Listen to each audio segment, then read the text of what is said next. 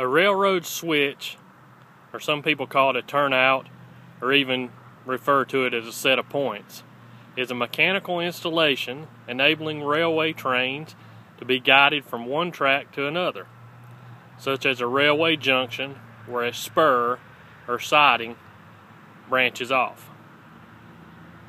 The switch consists of a pair of linked tapered rails known as points, or some people call them switch rails or even point blades, lying between the diverging outer rails or stock rails. These points can be moved laterally into one of two positions to direct a train coming from the narrow end toward a straight path or towards a diverging path.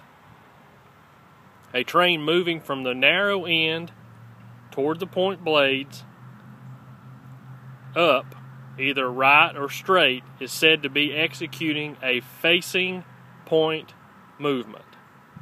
Unless the switch is locked, a train coming from either the diverging direction or straight will pass through the points onto the narrow end regardless of the position of the points, as the train wheels will force the point to move open. Passing through a switch in this direction is known as a trailing point movement. A switch generally has a straight through track, which you see straight ahead there, such as a main line or even a spur line, and a diverging route, that would be the one going off to the right there into the plant. The handiness of installation is described by the side that is diverging track leaves. Now this switch track going into the plant here is moving off to the right, so it would be referred to as a right-hand switch, having a diverging path to the right of the straight track. When coming from a narrow end, a left-handed switch has a diverging track leaving the opposite side, so it would be going off to the left like onto the main track there. A straight track is not always present like you see straight under the top there. Both tracks may curve off, one to the left and one to the right, such as a switch is be referred to as a Y switch because of the way it would be shaped. Or both tracks may curve with different radii while still in the same direction. You know, this track may go off to the right, and then the straight track may go up and it may curve off to the right. So that's the basics of a switch track. Now let's look a little closer at some of its parts. What works the switch is referred to as a points lever, and this can either be manual like the one you see here, or it can be a machine or remote that's controlled from a remote location. A points lever, or some people call it a ground throw or even a switch stand, is a lever and accompanying linkage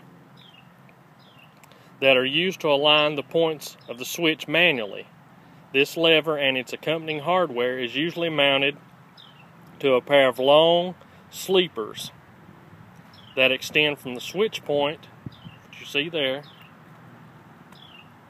They are often used in a place of a switch motor or infrequently used switches like this one on this siding. In some places, the lever may be some distance from the points as part of the lever frame and ground frame. To prevent the tampering of switches by outside means, these switches are locked up when not in use. And you can see that lock there.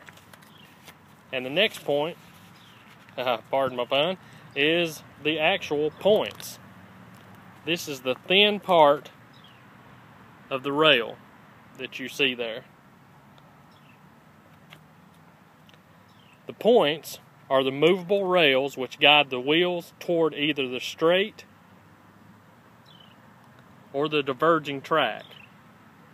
They are tapered at most switches, but on stub switches they're square.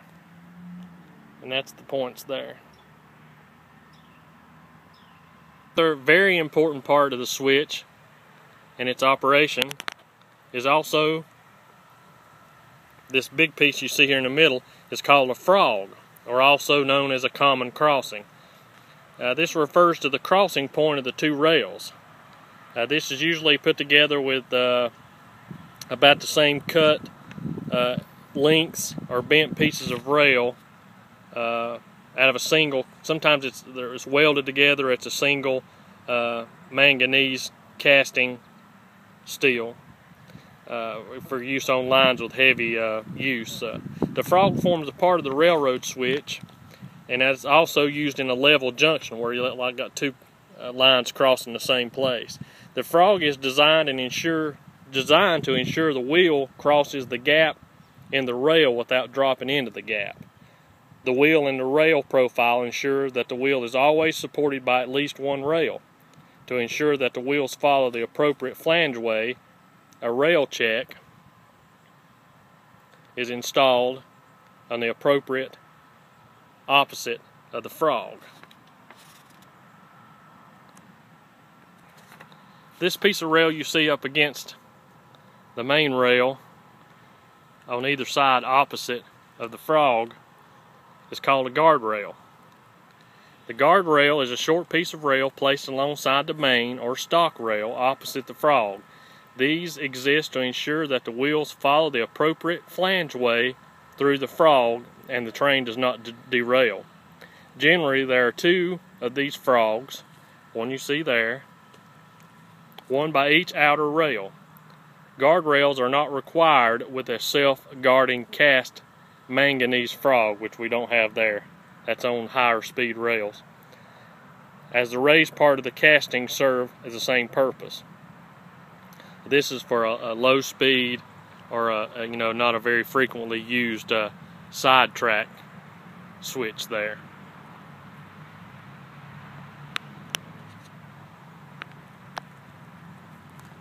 The last and probably most important part of a switch operation is the protection of the main line. And this is the device. It's locked onto the wheel by the crew who gets finished putting the car in to the siding or diverging line. And it's operated by a mechanism similar to what controls the switch. And when this is unlocked and thrown, that big orange metal piece falls to the side. Now this piece you see here is controlled, and that goes onto the main line, a switching assembly and electronics.